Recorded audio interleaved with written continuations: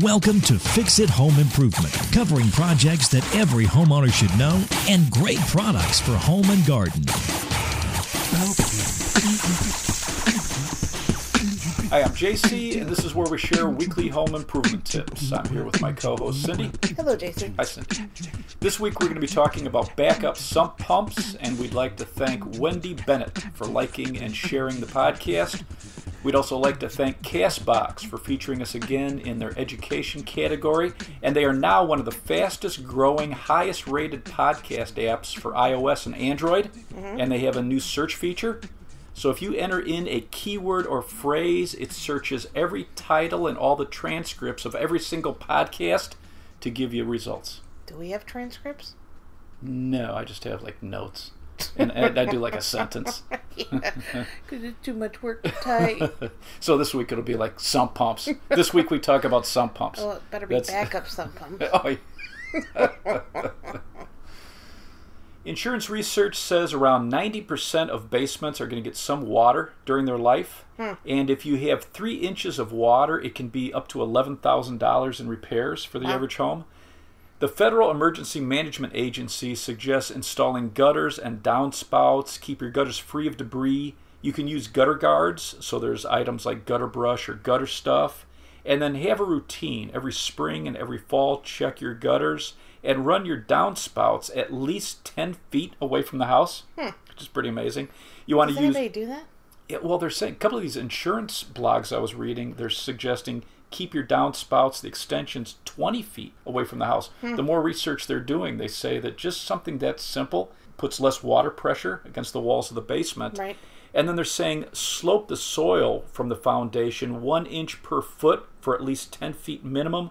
Use window well covers and have a backup sump pump. Nice. If you have a sump pump in your home, a backup sump pump added inside the pit is going to give you more protection if there's a power outage or your primary pump fails.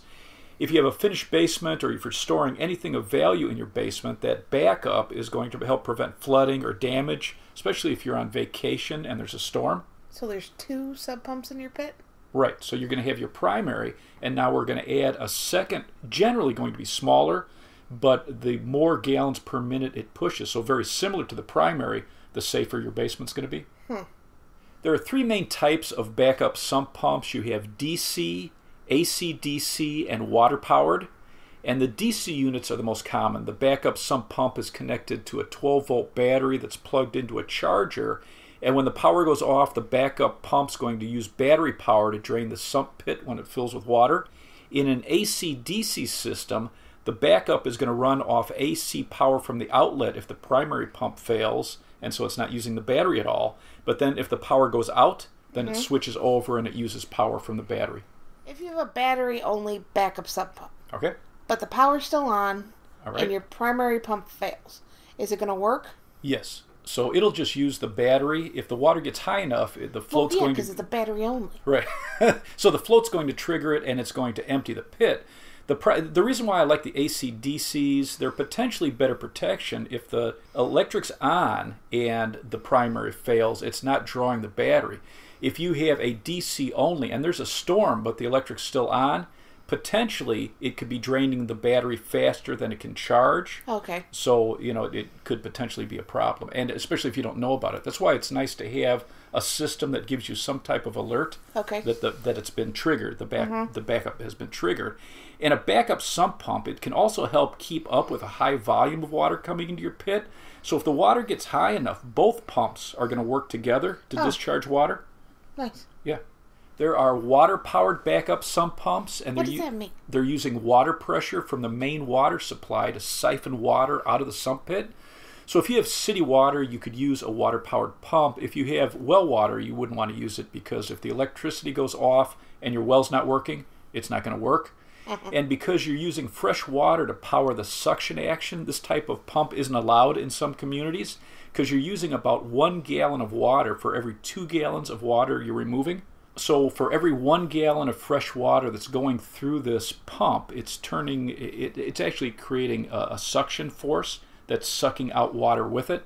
So you're wasting 1 gallon of fresh water for every 2 gallons that you're removing from your pit. Well, this so, doesn't seem smart. Well, if you have a house where you have a sump pump and it never goes on, so this would only be for the rare emergency, then it's probably okay because you don't have to have it plugged into an outlet, so you're not worried about the electricity going off. Or a battery dying. Or a battery, exactly. So you have no maintenance on this at all, but as long as you have water pressure, it's going to protect your basement. Okay. If you're shopping for a water-powered sump pump, you want to compare the minimum pressure needed for it to work, usually around 40 pounds of pressure, and the Pressure gallons. from what? So how much pressure your main water is, what's How the would water you pressure coming into your house. So you can either buy a gauge and connect it to your system, or call your village and they'll give you an idea. Connect it where? You would connect it to your main pipes in the house.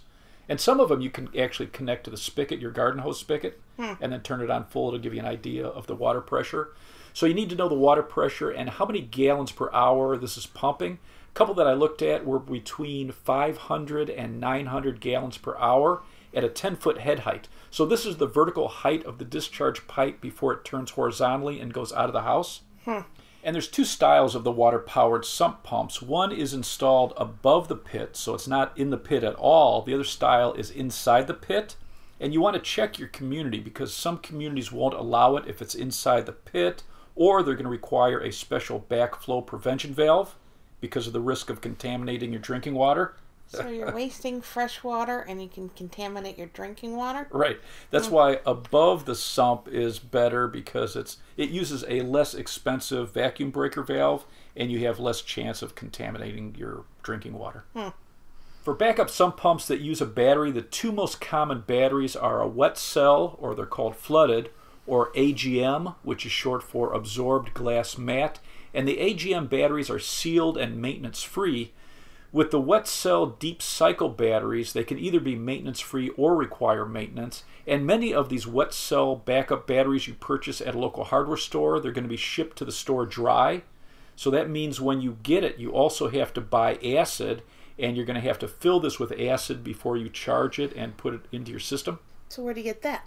You're going to have to get it at the hardware store too. So if you go to a hardware store, make sure you check to see whether it's dry, and if it is dry, you need to buy acid. Are some of them wet? Yes, so some of them are already filled, and so they're flooded already. How would you add acid to a battery? So you want to make sure you're wearing rubber gloves and eye goggles. Acid's very caustic and toxic. Wear work clothes, cover all exposed skin, work in a well-ventilated area.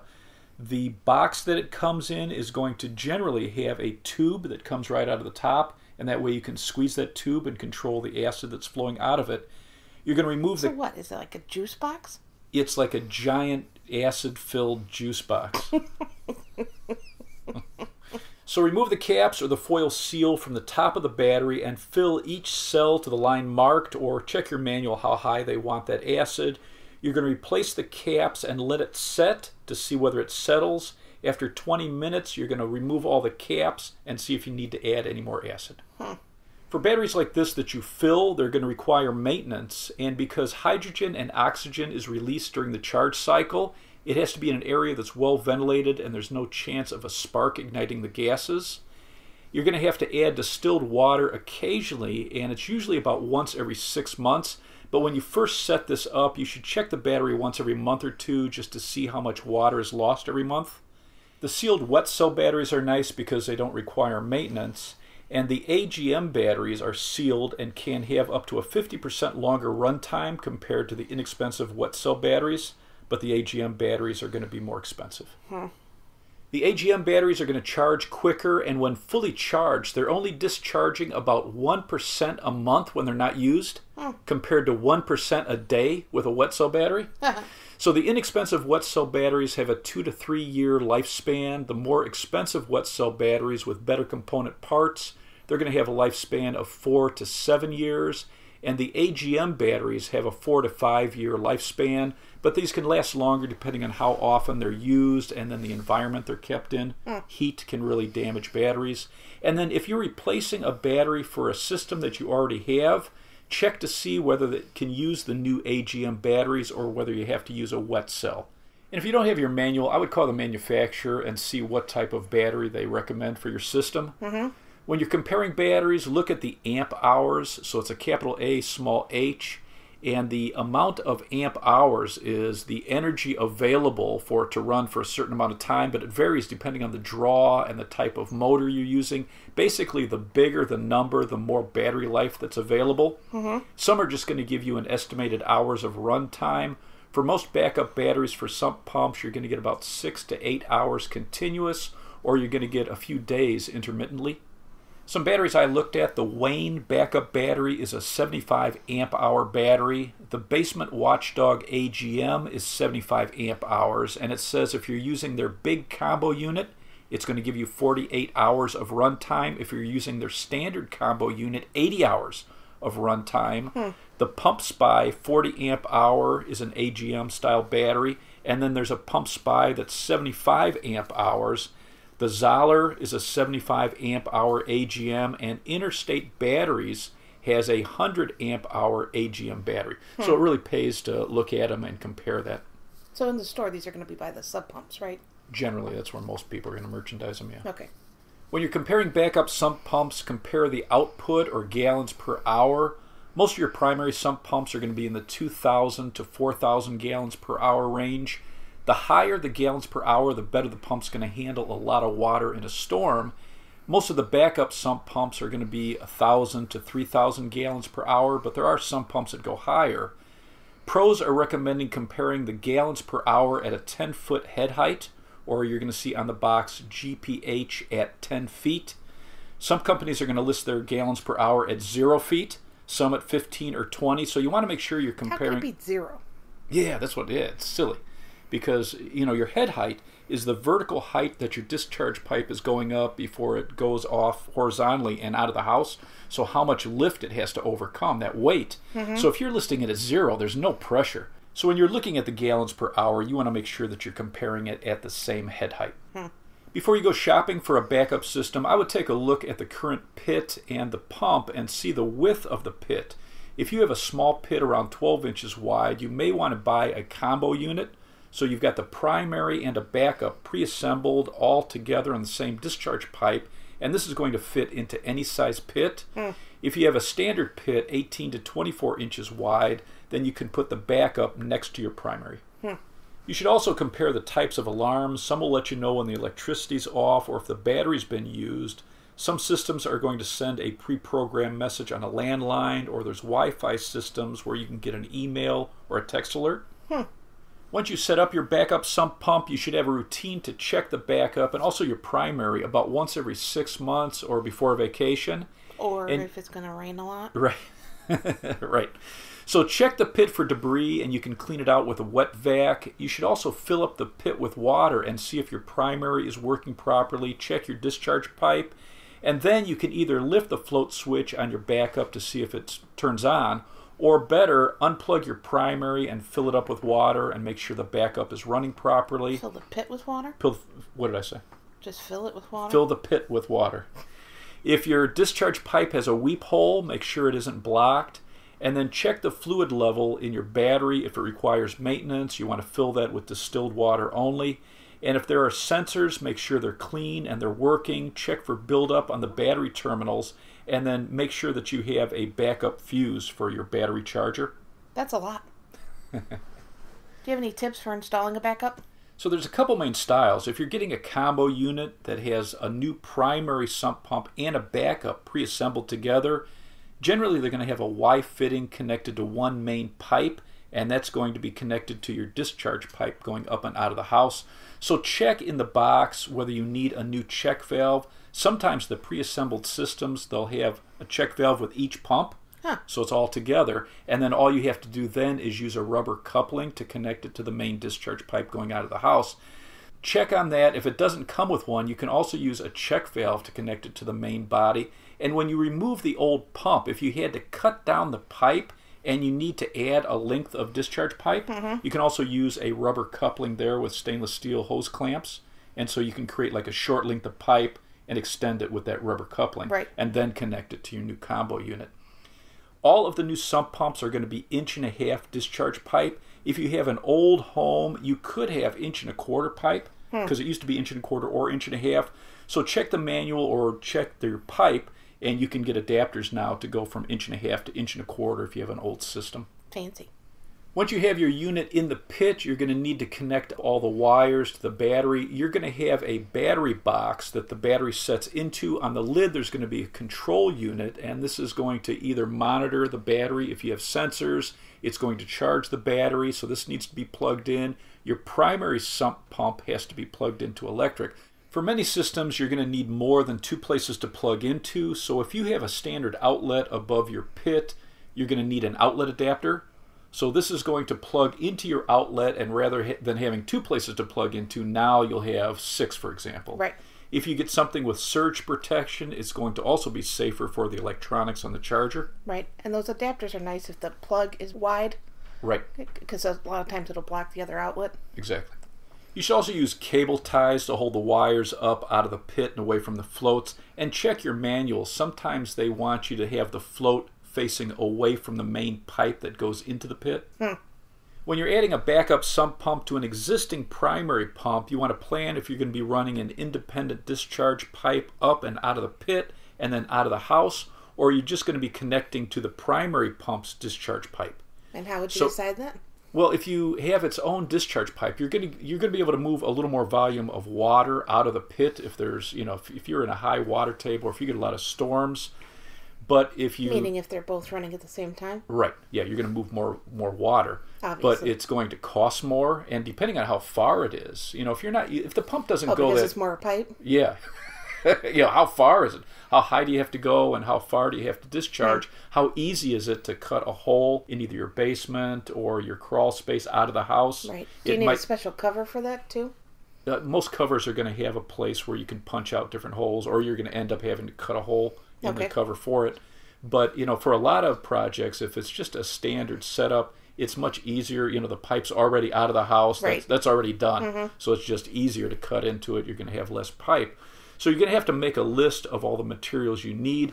If you're cutting into the primary discharge pipe, you're going to need a length of 1.5 PVC pipe for most applications.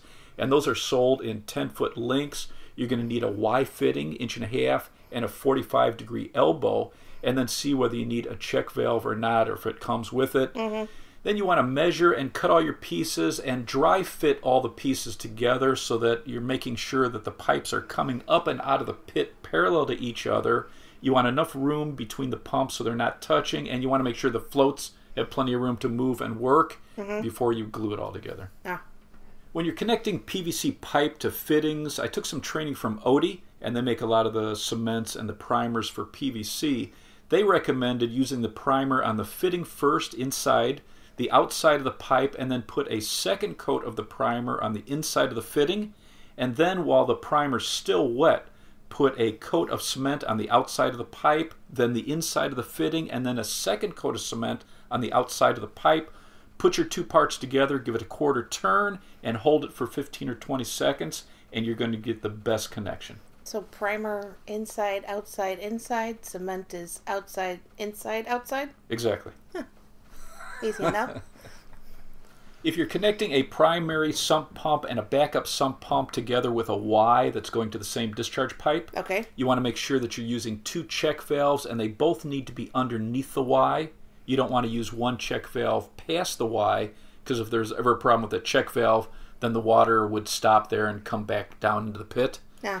Some pumps are going to require a weep hole, an 1/8 inch hole inside the pit about the height of the top of the pump to prevent an air bubble in the impeller. So make sure that you check your manual. Some pumps require it, some pumps don't. And then one other tip, if you have a small pit, if you don't want to buy a combo unit, there are small backup sump pumps that have a bracket, and you can attach this right to the discharge pipe above the primary sump pump, and it just attaches with a couple stainless steel hose clamps, and you just need to make sure that there's room for the floats to work. What are some top-rated companies? So Mind you haven't spelled anything yet. So the Basement Watchdog, you're going to find that in most hardware stores and home centers. Wayne, Flowtech, it's Flotec, Zoller, Zoeller, everybody from Chicago says Zoller, Ion, ION, and Liberty. Do you have anything else to add? Before you shop, I would check to see how much room I have in the pit. The DC units are going to be less expensive. The AC DC units can potentially be more protection. And with the primary pump, they usually last 6 to 10 years. I like marking the discharge pipe or the wall, the date when I originally put it in, and that way you're changing it before it fails. And that also might give you an insight. You might consider getting one of the combo units that have the primary and the backup if it's close to the end of its life. You want to match the battery type to your backup pump. Some are going to recommend wet, some AGM. The wet cell batteries that need maintenance, you're going to have to check the fluid level about every 6 months, and then you're filling it with distilled water. The inexpensive wet cells are going to last 2 to 3 years. The higher grade wet cells, 4 to 7. AGM batteries last 4 to 5 years. And most of these systems are going to let you know if there's a problem with the battery or when it needs to be replaced. Your discharge pipe, you want to keep it about 10 feet or more from the house. And then check and test both pumps before a vacation. Let's wrap this up. You can subscribe to our podcast on Apple Podcasts, Stitcher, the Spotify mobile app, the Google Play Music app, iHeartRadio, and CastBox. If you enjoyed it, please leave us a review. You can check out our home improvement videos on our YouTube channel, Fix It Home Improvement. And subscribe to that as well. You can download our books, Home Improvement Solutions, What Every Homeowner Should Know, on Amazon. If you enjoyed it, please leave us a 5-star rating and review. You can email us at fixitpodcast@gmail.com. You can follow Cindy on Twitter at FixItCohost. Thank you for listening. Talk to you next week.